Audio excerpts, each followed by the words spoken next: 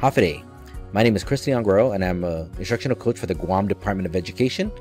And for today's module, I will be focusing on PowerTeacher Pro, which is an upgrade from the original PowerTeacher that the Guam Department of Education has been using for the last couple of years.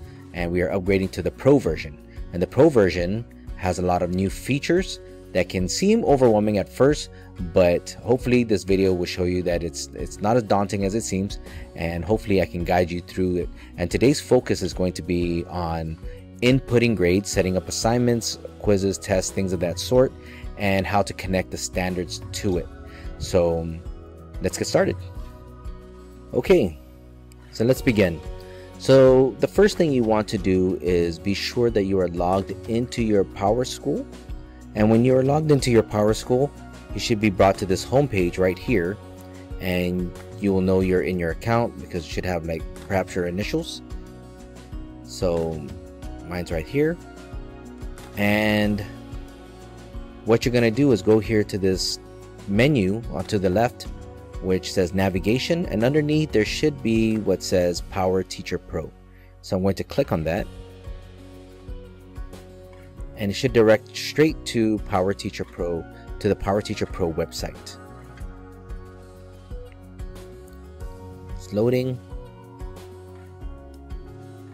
Okay, now since this is just a practice, obviously you're going to see things like quarter 4 is already completed because it's allowing me access to last school year, but just ignore that.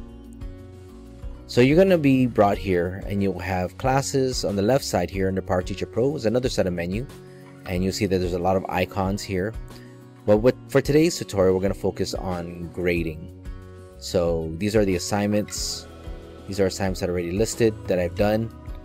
And here to the right, we have our settings, where we could, this little cogwheel here, it shows the quarters and semesters.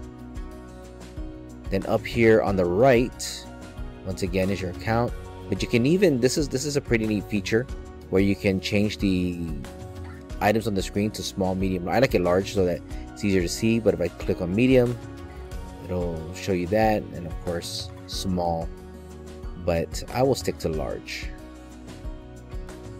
Now in order to start grading, I have to be sure that I am clicked here on the grading tab, and when you click here too, you see that there's assignment list, which is what we were viewing.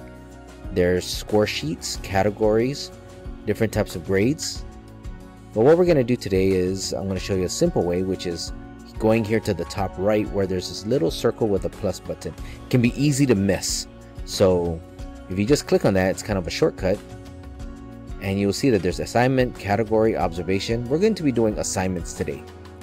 So I'm going to click on assignments, and it'll bring me to this box, which is where I will set up my assignments. So it's loading right now, and you'll see that it does look a little different from the previous PowerTeacher. It actually gives you more options. So I can select classes. So depending, so this is a middle school setup. I believe high school should be similar, and of course if you're in elementary, you'll see all the different subjects that you're teaching. For here, because it's secondary setup, it's by periods, right? So I can actually create, if I want to create one assignment and assign it to multiple classes, I would click on select classes, and then it's already checked on the current period. But what I can do is also add it to other periods if I want to by clicking one of these boxes on the side. So I'm just gonna stick to the current, and see it's already warning me that I have to be sure that I have an assignment listed. So I'm gonna name this assignment, give it some generic name, assignment 8, and then category is where you will select as a classwork, project, quiz. It's up to you, and there's a lot of options. Because this is a science class, it's going to give me these particular options, but for this I'm just going to stick to these 4 right here. So this one I'll just select classwork. So it's classwork, my due date. I'm going to backtrack this because I want to be able to show it to you. So I'm going to backtrack it to May. Just give it a random May 13. And then here you can do points, percent, letter. I'm going to stick to points. You can even score entry points. If you want to count in traditional final grade, if you don't want it to count, you can uncheck this box and it won't count it towards the grade. Perhaps you're setting it up so that you have your evidences, so you can decide toggle between that. You can even go back here later if you wanna take it out so that it doesn't add towards the final grade. And then here on the bottom, you even have other options here. You can add a description. You can even link a web page to it. You can even add an image perhaps that deals with the assignment. So it gives you a lot more features here. We can even click here on the top here. They even give you extra. You see students, standards, publish. So students, I'm going to click on students, and here it automatically shows me the students that will receive this assignment. And because this is a practice site, they assigned two names as for practice purposes. But if let's say I wanted this assignment to only be provided to certain students. So right now you can see that all the students are selected. So if you have 25 students or 20 students, of course you're going to have 20 people listed down here. So I can filter it. I can uncheck that. Right now no one's getting it. And let's say this assignment specifically is just for BLAS here. So I can click that and only this student will receive it. And this is really helpful, this feature, so that you can perhaps you have groupings in your class, or perhaps you have students that have special accommodations and you have a special assignment for them. You can assign those assignments just to them and have it listed just for those students. Now I'm sure most of the time you probably will have it set up where all the students will receive it, and that's fine too. So this is where you have to click show all, because it's typically when you go to the section, it's automatically defaulted to show selected, and you might be trying to click, how come I can't change the student? You got to be sure you change it to show all right here. So show all, then I can filter it and go from there. So then here's where I can attach the standards. So for fourth quarter, these are the standards that are provided for 7th grade Earth Science. And so here are the standards. So I should be selecting one of these to see perhaps assignment 8, which is the one I'm using for this example. It covers this standard, GU 0.7, .SC 0.2, and as well as this one. So, or maybe it's all of them, and they can select all of them, right? But this is where a big, huge difference is where we are able to link the standards to the assignment. So this is a big exit that. A big feature that's being added to PowerTeacher Pro for us. We can go to publish, right? If you want to publish scores, or perhaps you want to publish the assignment on a specific date that you don't want it showing yet, because parents, of course, will have access to view their child's performances, and perhaps you're setting up ahead of time, or you're giving students extra time to submit the assignments. So you don't want parents to start questioning, not understanding that, oh, perhaps the assignment's not due to the end of the week. It's up to you, but it's defaulted to immediate, but perhaps you set it to a specific date or whichever other features you want here. And then I can save, which will keep me on this page, but it'll save everything I've done, or I can save and close it. So perhaps I'm not done and I want to look, okay, I have the standards here, this is what I want. Yes, the students I selected, and my assignment information. Of course, you can edit this later if you want. So it's not as if you do this now that it'll be, you can't modify it. You can definitely modify it. So we're going to save and close this. Save and close. And then I can click here to score assignment if I want.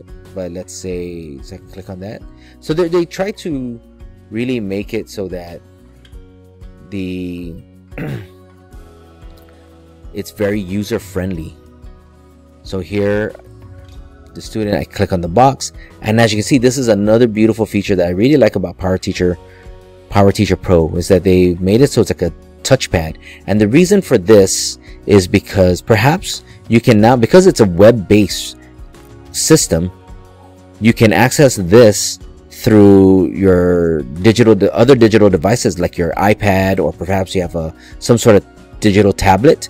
As long as you're logged into if you have internet access, you can actually use these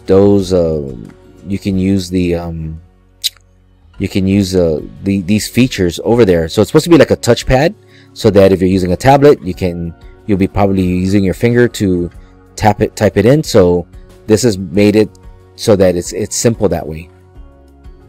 So here I can score it. Since I set it to points for a scale of 1 to 10, perhaps I felt the student got a 9, and then this student perhaps got also a 9, perhaps got an 8. And then here I can even score based on the standard. Now, as you can see to the right, the touchpad changes, and it's on a scale of 0, 1, 2, 3, 4, which is in line with the grading policies. So based on this, the standard for standard point SC.2, perhaps the student scored a 3.0. So I can put a 3. And perhaps this student scored a 2.0, so I can put a 2. And then perhaps for this assignment, the student demonstrated beyond the knowledge, and they get a 4. And perhaps this student reached the standard for this, and it's a 3. So I can do those things. And now you have the score, and now you have it linked to the standard and how they're varying. And this is all builds towards your body of evidence. And then they give you other, right, where you can quick fill. You can fill up and down, so it'll fill for all of the students straight down.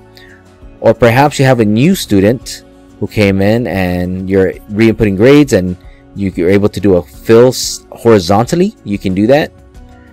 If they're late or missing, you can do that. So perhaps for this student, the assignment was late. I can click it. So it's giving me this feature so that I am aware, and also parents are made aware that, okay, your child submitted it. However, as you can see, the assignment was late. Incomplete, you can do that. Of course, you just want to uncheck that box. You want to remove it. Missing, so we can keep track, and that way you will have evidences too. If you need to provide for whoever, you can keep track as to, oh, I apologize, but the student is missing. Your child has this many, and it makes it a lot easier, right? So let's say this student didn't, so I'm just clicking and deleting it, and I put missing. See, so it shows this missing logo, so that it's a lot easier for you to see what's happening. You'll also see here in the top right, for this student, that you can toggle between students. So if you don't want to click on the box itself, you can move up and down here. And then right here on the top right, you can close this, or this is the trackpad, which is what we're on right now. But over here is where you will also find comments. So let's see, I can put, okay. So the comments is going to be under the score. So here under the score, the primary score, I can add comments. They also have included the comment bank. So the comment bank is down here on the bottom, and this is where you can find all of the traditional comment banks are, where the comments are at. You can filter it, you can star it so that it moves it to the top and it's easier for you to see. But this is also where you would find, let's see if I can locate it here, the ESL modifications. Now you will every so often ESL will is required for you to submit the report, and you have to put the ESL modifications that you have applied to your class for your ESL students. And this is where the accommodations, this is where you can find them, so you can look and see if you want to use any of these. Clear comment. So you'll see that the one thing about PowerTeacher Pro is that they try to make it visually more appealing, and they try to make it more user friendly. It's just that they've added more features, so that's where people often they feel overwhelmed. But if you go through it, you'll find that a lot of it is actually pretty simple to locate and navigate. It's just they've moved around certain things, or they've added it, and I believe that it won't take too long to adapt to this, and you'll see that the new features actually can make your job a lot easier. So let me just close this, so I can close that so it's completely closed. And if I want to, I can also double tap. If I click on this, it reopens it. So close it again and say, oh, I want to score this now. I just have to go here and I can click on it, and it'll open back up and go from there. So I'm going to close this and show you also. So here's where I was saying that you could edit the assignment if you feel like, oh, I want to add more information to the assignment. So I'm going to edit it. So, oh, I would need to save it. You're right. So save and continue.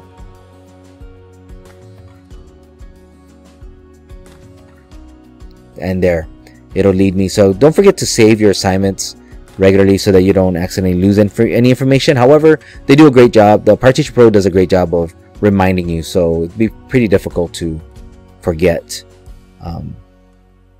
But you do want to try to save it in case the internet goes out. You want to be saving your assignments pretty consistently, because although PowerTeacher will remind you, however, some things are out of their control, such as if the power goes out or your battery dies out, or if you lose connection to the internet, then you could possibly lose the information that you put in. You can delete it, you can duplicate the assignment, you can save and close. If you click just save, it'll save it, but keep you on this page. Save and close will save it and close it, where you can go to the assignment. You click here on show more, and this will give you additional information. So, but we won't go into that in this video. And up here again, by the touch, you can click on the class if you want to switch between the class, and if you want to switch between assignments. So let's go do that. Click on grading. If I want to go back to the assignment list, I can view all of the assignments in one page. I can do that. So once again, that is basically how to input scores into PowerTeacher Pro. So you can do that and use this video to hopefully guide you. And please feel free to email me at crleonguerrero@gdoe.net if you feel you need additional assistance, and perhaps I can or I can inform your instruction coach or district mentor to provide additional assistance to you. Thank you.